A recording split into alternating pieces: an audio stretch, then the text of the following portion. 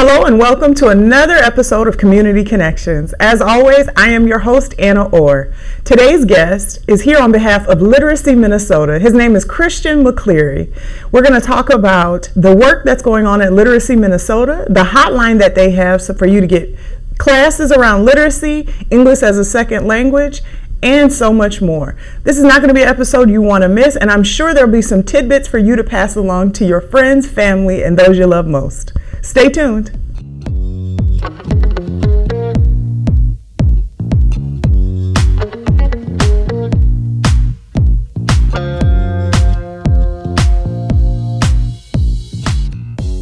Hi, Christian. Thank you for joining me today. Yes, thank you for inviting. Can you introduce yourself and talk about your role with Literacy Minnesota? Yes, so as you mentioned, my name is Christian McCleary. My pronouns is he, him, his. Thank you. You're welcome. My role with Literacy Minnesota is I'm the hotline coordinator and the outreach coordinator. For the hotline, I'm responsible for all of the calls we may receive throughout the state, connecting people to free adult classes, if you say. And outreach sounds pretty self-explanatory. Outreach is just me getting out there, tabling events, going to libraries, dropping off any droplet or flyers or anything that, pertains to free classes for adults. That's actually how we ended up meeting. We were at an event for Urban Ventures, an outreach event that they were having, and you were out there tabling on behalf of Literacy Minnesota, and we connected, and I said, I think you would be wonderful to have come on and talk about not only your work, but also the gift that is literacy.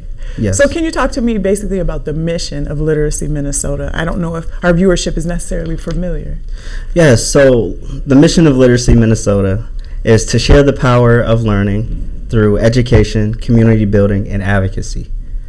So that means we envision a world where life-changing learning is at everyone's disposal, just at the hands for everyone. And that is a world, promoting literacy is a world that we can live in. I think so. Can you talk to me about how literacy has impacted communities through your work? Like how you've seen the footprint of illiteracy basically taking place throughout the community? Yeah, so we struggle with the word illiteracy because it's just no proper way to measure someone's intellect. We can't do it because there's so many different learning styles out there, so many different creativities. People understand and comprehend in ways that best fits them. Whether it's auditory listening, whether it's visual learning, whether it's hands-on activities. So one thing we do is we try to tap into all of those aspects to say, we could help you learn based on your learning style, and we can help you grow in that capacity. So that's just one of the things we're doing. We also have a lot of projects going on. We've really taken on a diversity, equity, and inclusion lens and really being, I want to say, intentional about how we serve the communities we're serving and the communities we would like to serve. So our high population, we see a lot of immigrant and refugee communities come for English as a second language learning help, as well as citizenship, computer help as well. And for GED, we try to promote that within those immigrant and refugee communities, but also within our native-born U.S. community as well. Okay. I think that's really important. I recently was reading about MCA test scores here in the state of Minnesota, and that is the ability to assess children and adolescents who are struggling with math as well as reading. And those numbers have been some of the lowest nationwide for our community. So when I think about, like you said, literacy, and a lot of your work is around adult literacy, but I know you have a background with early education and teaching this to children. Can you kind of talk about that connection? Yes. Do you mind if I go into a little bit of storytelling, Please. if that's all right? Okay, so younger in my adolescent years, I was doing AmeriCorps programs, national service, and I was actually teaching enrichment within schools, K-12 education. One thing that didn't necessarily help, but I thought was a gift, was being really close in age with the enrichment and the students that we were, helping support within the class settings. But that process helped me discover that I don't think teaching was a necessary tool that I could go because there's a lot of parameters around the K-12 teaching system. Yes. And I'm like, I don't do well with parameters necessarily. Okay. I understand. Who does? It's like we're not animals at a zoo. We can't just do things, and we could really have, like, the change is super limited within certain settings when it pertains to K-12. So after I went through that program, I was like, okay, teaching is not for me. And then I got into adult education based on my own personal journey. So I received my GED when I was about 17, going on 18. Okay. Traditional high school just wasn't the way for me. So many barriers I had to do. As a person of color, I had to go through supporting my family financially, mentally, physically, emotionally. It was just taxing to be in that school with these parameters, as well as provide for a family. And then I got a second chance to another organization, and they just showed me, like, hey, you can do anything you want. Put me in front of some talking engagements and put me around some education and people in a similar boat, and I was able to proceed and move on and move forward. But going back to your question, yes, within our literacy scope, we are predominantly serving adults. However, our adults have similar reading levels to the children. Sometimes the children are within their households and within their families. So it's like, yeah, we have an adult that has the responsibilities of an adult out in the world. However, the literacy level is still, anywhere between that 3 to 5th grade, 3rd to 5th grade type of mark. I think that's something a lot of people don't necessarily consider, that if a kid is having hardship with reading in the classroom and a teacher is saying something to that effect, that maybe the adults in the home as well are struggling with reading and reading comprehension. Yeah. And I don't think we necessarily make the connection, but also have resources reticently available, like you said, in some of our systems that exist currently to aid with some of that. I don't hear a lot about adult literacy work. And so to not only discover your organization, but also to read about the initiatives that you guys are doing, such as the hotline, which I hope we'll talk about soon, it seems to be not only necessary, but also very impactful for families as a whole. Yeah, one thing we can't forget is that kids eventually become adults. That's the truth. Over time. So it's like, what happens to that kid that's not getting that additional support, that's not getting their learning style tailored to? Then we have an achievement gap where we're like, yeah, we have a community of people that is falling within the systems. But the problem is the system, I would say, but I'm not going to go too deep into that. I would say another issue I see is just working within that system to say, are we really being as accommodating to our children as we could? And if we are not, then those children who become adults, we have problems with, reading leases, reading contracts, starting businesses. And then a lot of those things, call for third-party associations to come and support. But it's like, where is that third-party support within their early childhood years? Can you talk about some of the deficits that you witnessed throughout the touchstone of doing the work that you are, when you notice that kids are not only struggling with their reading and their reading comprehension, but parents are as well, and how that actually begins to ripple? I just heard you talk about it a little bit as far as leases and contracts go, but I think those of us that have the ability to read don't necessarily get the actual ripple effect that takes place with this deficit being in place. Yeah, so I would also say that to me the biggest deficit is reading, and I'm going to take it to the Black community right now. Reading for the Black community wasn't always an agenda that was positively promoted. And we could, we know about our history in earlier years where that gift was stripped from us. In certain ways today, it is still being stripped from us. So the way we have to do it is we have to proactively approach it differently.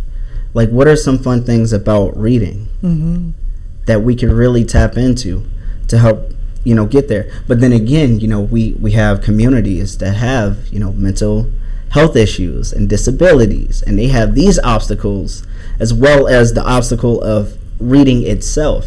And then I could take it to the immigrant and refugee community with the same thing. We have the language barrier, where it's a barrier to actually dissecting the reading itself. So I would say simply, it could be viewed as simply, maybe it's not. But one thing I would recommend is just that people get coaching and support. And with that coaching and support, it's going to take time. It's going to be lots of emotions. It's going to be lots of frustrations. However, it is something that could be done. Can you talk about some of the initiatives that Literacy Minnesota is offering currently so that we can start to close the circle on some of this hardship, because we have such a wonderful resource within our state? So Literacy Minnesota has some really good initiatives going on currently. One of our most well-known initiatives we have is anthology books that we promote to the community.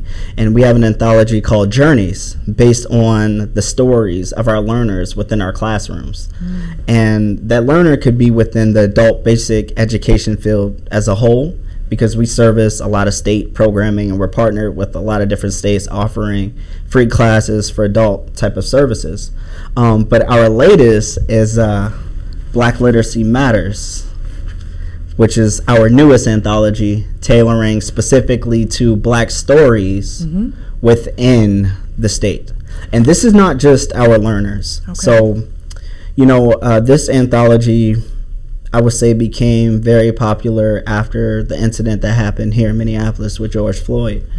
And I was just in a staff meeting one day. It was like, I've been thinking about something of this. It was like, we do it already for our learners, but where is that additional voice for our Black community? How could we prioritize literacy and still, equity, be equitable, prioritize justice? Yeah. And this was a way we can do it. And we know it's not completely just, and we talked about the systems, which is why it would never be completely just.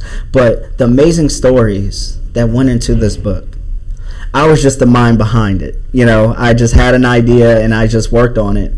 But you hear a lot of stories, and it's organic, authentic storytelling.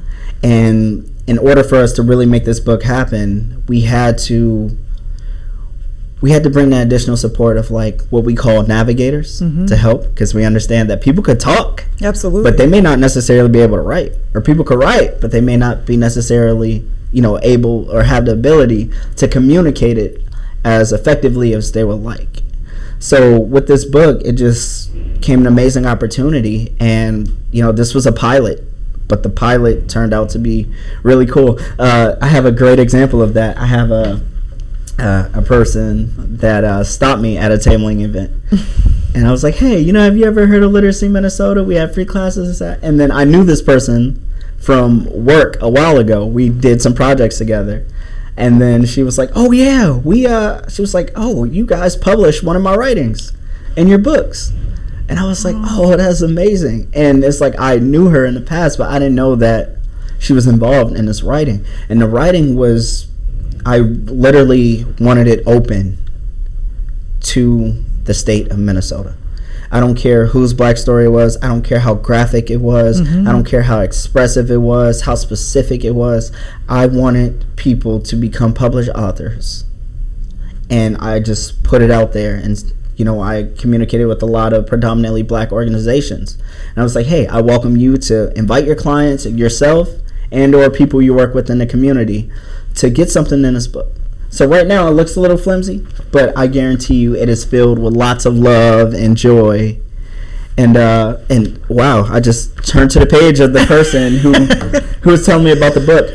But quite the full circle moment. Yeah, it's definitely full circle. But one thing I haven't realized is just by me communicating my idea, I was able to bring it to life. And a lot of people won't necessarily see that within their organization. This was a quick change. We've been doing it anyway, so I guess that it wasn't that much of a change, but however, it's so much that goes into publications. That it does. It takes a village to really promote literacy and to help people articulate what they want to share to the world.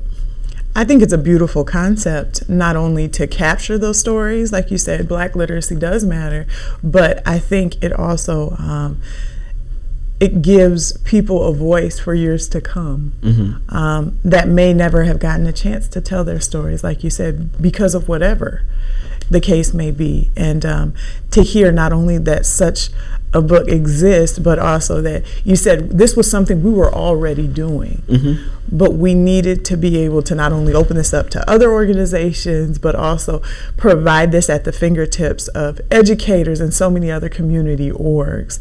Can you share with me just a little bit about where people can find this book, or where they can actually read about some of these amazing stories if they haven't gotten a chance to already? Yes, so that's going to take me to more information that I was going to share.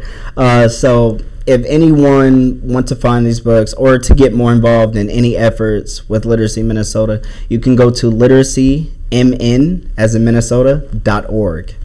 And that website would have information. There's staff opportunities available. There's internship opportunities available. There's volunteer opportunities available. And any way you feel fit or see fit, best fit, we welcome you to come and join us. The books, you can find the books on that website. You could also find the hotline information on that website. Please share with our viewership about the hotline. Yes, so the hotline is, as I mentioned earlier, it's just promoting free classes for adults. So we have GED, adult diploma, English as a second language learning, citizenship, computer, math and reading, and family literacy. So some of our most popular ones is English as a second language learning, ESL, because we've seen a lot of immigrant and refugee communities, especially within the Twin Cities, communicate that they want to better and build their literacy skills. Not to say they can't communicate now. They're like, hey, I want to do this. Yeah. So I want to do this. I'm going to call and I'm going to get enrolled. Sometimes we have people taking more than one class. Like, I'm doing computers, I'm doing English, I'm doing citizenship. And I'm like, these are all great things to do, and I think within Literacy Minnesota, having a healthy staff and a healthy team to really back ideas of individuals and really invest it in the work. Adult basic education is not necessarily the most popular field, it's not, a lot of resources don't necessarily go into it. If we're talking about like other forms of education, post-secondary education, institutions, going back to K-12, the budget is just not there. So I could tell that anyone doing adult basic education work is in it for the right reasons, because they care about the growth and the development of supporting the individuals.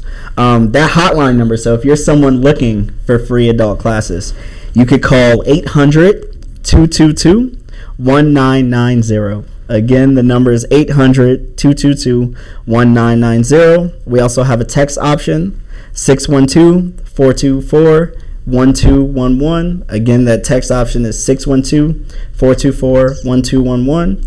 And I just invite anyone to check out the website. You can connect with me if you would like. I'm also on the website, but my email is really long, so I won't give it. So I'll just give a call number so you can call me directly. It's 651-251-9067, and the name is Christian McCleary. That's wonderful. Thank you for providing not only those channels for us to actually connect, but for us to actually stay abreast of what's going on. Now, speaking of what's next, we are currently in the fall, which means kids are back in school, yes. Teachers are back in the classroom, as well as it's creating a lot of free time during the day for parents. Can you kind of provide us just with a few resources or a few tidbits that'll kind of help start to begin the conversation around literacy if there is someone watching this that feels inquisitive about the work that's taking place? Yes, and the perfect answer I can give to you is I hear stories all the time. So I don't even know if it's a story. It's just a very popular saying that once children go back to school, their parents who are looking for school are automatically motivated to get back into classes and enroll. So some summers we give certain breaks depending on the school. Schools have breaks, sometimes a week off, and they try to align it with when children are out of school, just so we could accommodate for that.